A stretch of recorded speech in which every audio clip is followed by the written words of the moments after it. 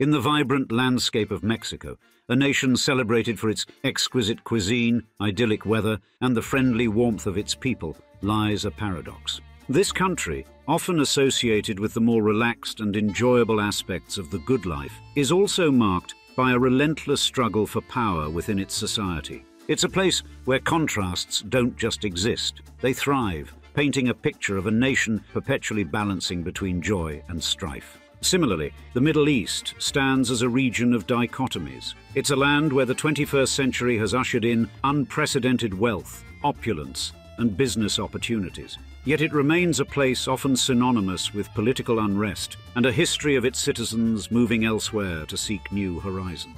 Between these two legendary cultures on either side of the Atlantic emerges a remarkable story of a family that embodies the essence of both these worlds, deftly maneuvering away from crushing instability to the heights of unfathomable wealth and almost unmatched political power. Today we tell their full story, from the sand-swept shores of Lebanon to the picturesque mountain peaks sloping through Mexico City to the very top of any list containing the world's richest families, as we describe.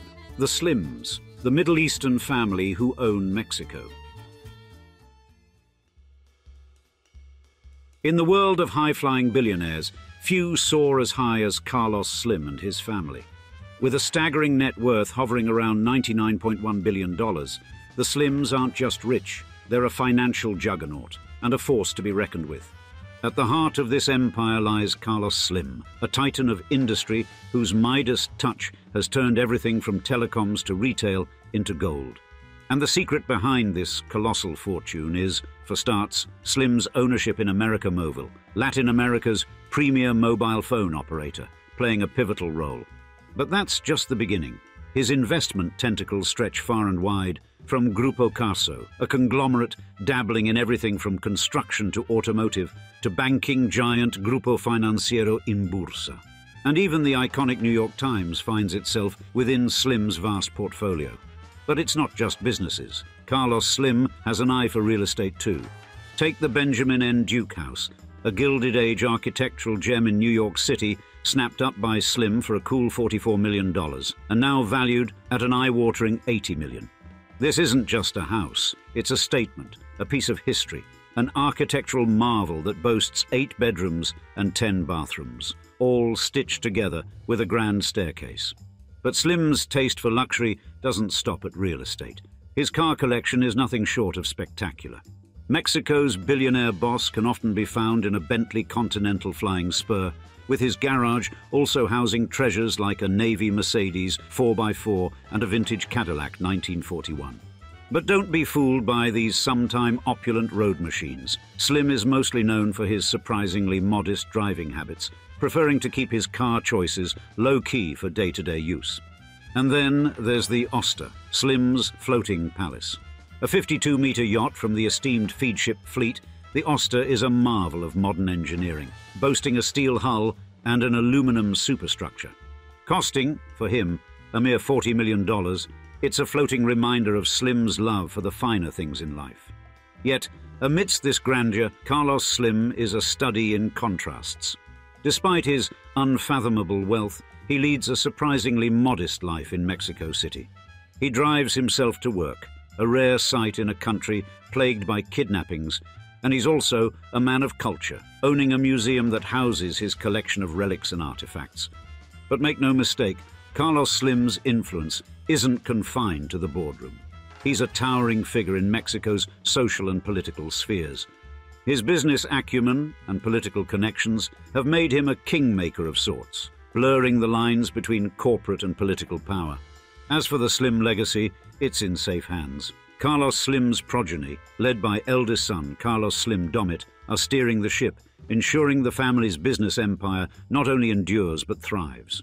However, the most interesting thing about the Slim family isn't their toys and tantalizing assets. It's their extremely unique background in the exclusive 0.001%. Indeed, in the intricate mosaic of global business moguls, the Slim family lineage has a story as rich as their empire, starting way back when on the dusty shores of Ottoman-ruled Lebanon. Let's rewind back to 19th century Ottoman-ruled Lebanon, a place that certainly wasn't the nation we know today. It was here, in this cradle of ancient civilizations, where Slim's maternal grandparents, Saleh or Jose Antonio Helou and Wadiha or Emilia Alexandra Atamutran, emerged. During their life, Carlos Slim's grandparents would set sail for Mexico, embedding themselves in the rich, unique land of Parral, Chihuahua, a bustling hub of mineral wealth. Here, their daughter, Linda Helou, the mother of Carlos Slim, was born into this blend of Lebanese spirit and Mexican industriousness, forming a bridge between two vibrant cultures. You see, as the 20th century dawned, waves of Lebanese fleeing Ottoman conscription had found solace in Mexico. Thus, Carlos Slim's mother wasn't the only ancestor of the future multi-billionaire Slim family to help build this mighty lineage. Among the additional Lebanese immigrants who came during this time was Julian Slim Haddad, Carlos's father, who at 14 embarked on a journey from Lebanon to Mexico. Julian, embodying the Lebanese immigrant ethos, started humbly as a dry goods trader, and his entrepreneurial spirit soon bore fruit, culminating in the opening of La Estrella de Oriente in 1911, a milestone in his burgeoning retail career. Then, 1926 saw Julian unite with the aforementioned Linda Helou, intertwining two Lebanese immigrant families and strengthening their foothold in Mexican society. This union was more than a marriage. It was a fusion of cultural and commercial legacies. Next, the roaring 20s and 30s were a period of expansion for Julian, who delved into real estate, riding the wave of Mexico City's growth. His astuteness in acquiring key properties laid the foundation for a real estate empire that flourished in post-revolutionary Mexico. Consequently, Julian wasn't just a businessman. He was a mentor to his children, especially Carlos. Therefore, young Carlos would soon become no stranger to the nuances of trade and investment. However, to get the full picture of the childhood of the $99 billion Middle Eastern mogul who rules the Mexican business world, we must start at the beginning, where on the rocky streets of Mexico City, a young boy destined for greatness came into the world. On the 28th of January 1940, Carlos Slim Helou's journey to becoming one of the richest men in the world began humbly, in the heart of Mexico's capital city. And from his early days, it was evident that Carlos was not your average child. By 12, he had already stepped into the world of finance, buying shares in the Bank of Mexico. But this early dive into finance wasn't just a youthful whim. It was a clear indicator of his burgeoning business acumen. Under the guidance of his father, who was a firm believer in financial literacy, Carlos and his siblings were introduced to the world of finance. Each child received a ledger to keep track of their expenses, a practice that undoubtedly shaped Carlos's understanding of money management, and was perhaps unknowingly similar to the famous childhood ledgers of none other than a young John D. Rockefeller himself. Now, even as a teenager, Carlos Slim's flair for numbers was already apparent, and by 15, he was already a shareholder in Mexico's largest bank.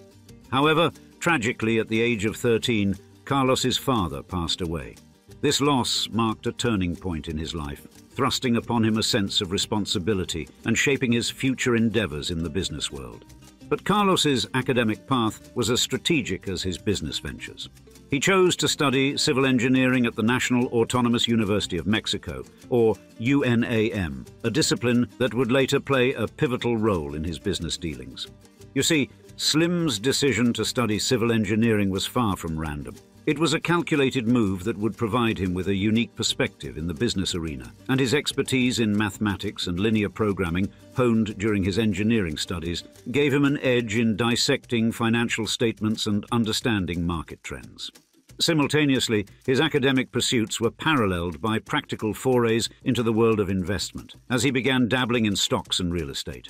It was thus, during his university years, that Carlos laid the first stone of his business empire, starting with a stock brokerage, Inversora Bursátil.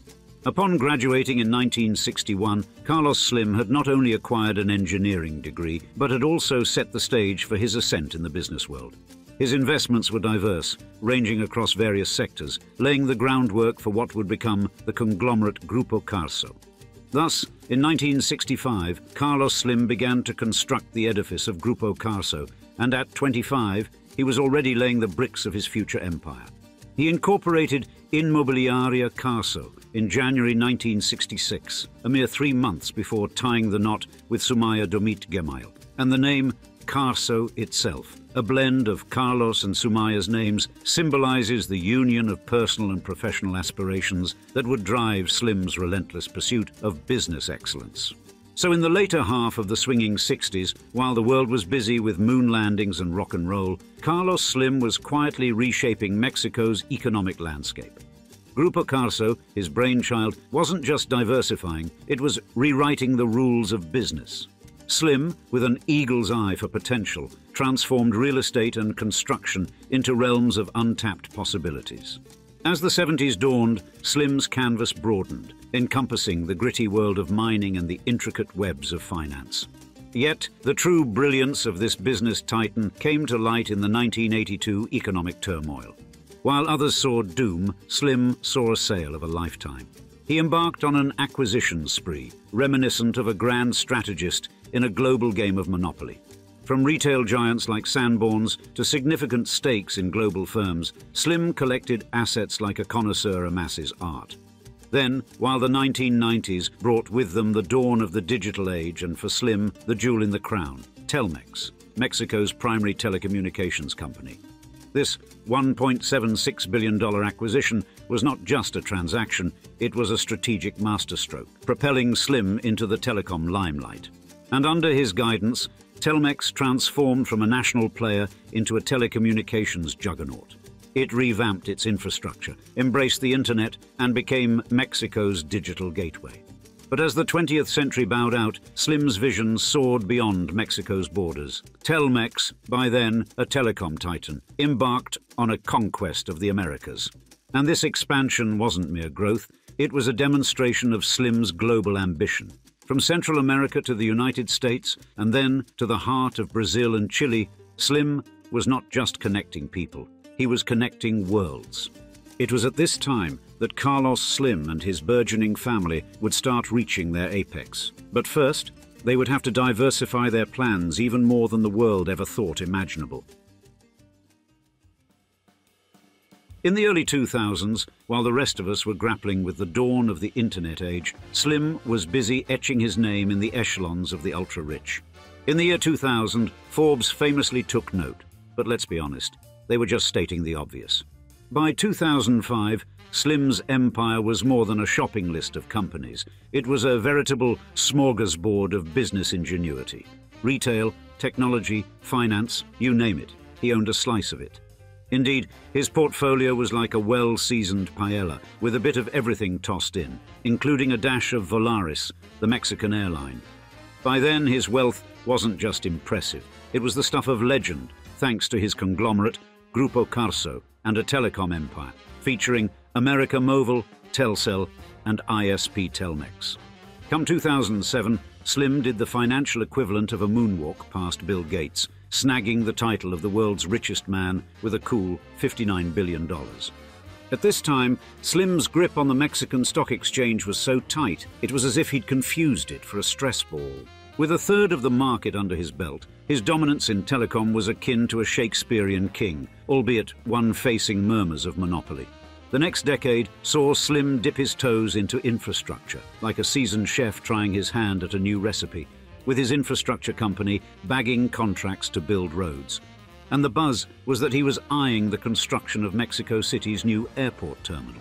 Infrastructure, after all, is the backbone of any economy, and Slim was not one to miss a vertebrate. Then, 2012 was when Slim decided to play Santa, but instead of toys, he brought the Carlos Slim Foundation to the table, aiming to uplift Mexico and Latin America through education and technology.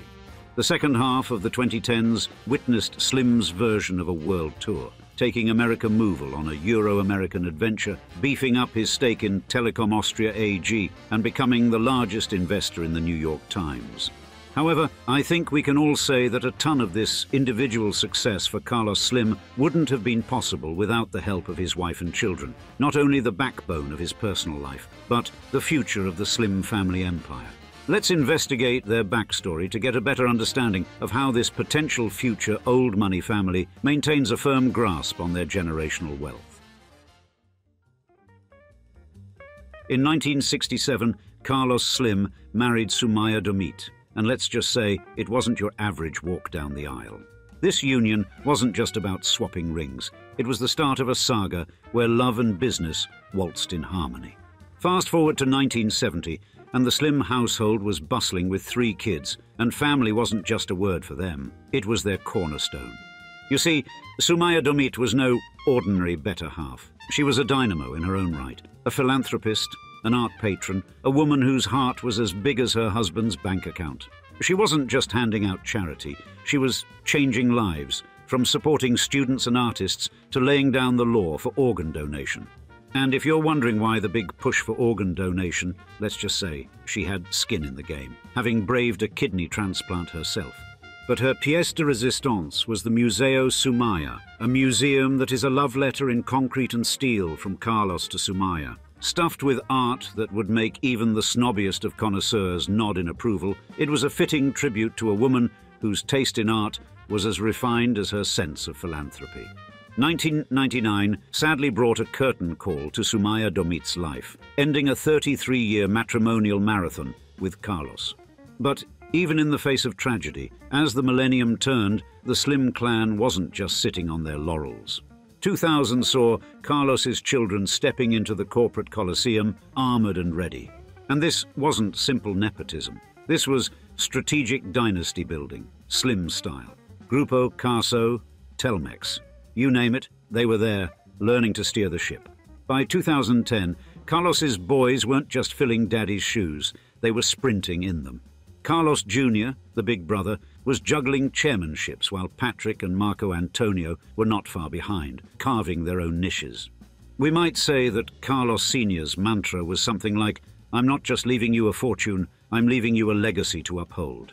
But as the 2020s roll on, the rumblings about who will inherit Slim's economic throne grow louder. It's a family affair, with Slim's now grown kids primed to take over an empire that sprawls across telecommunications, finance and retail, a trifecta of power and prosperity.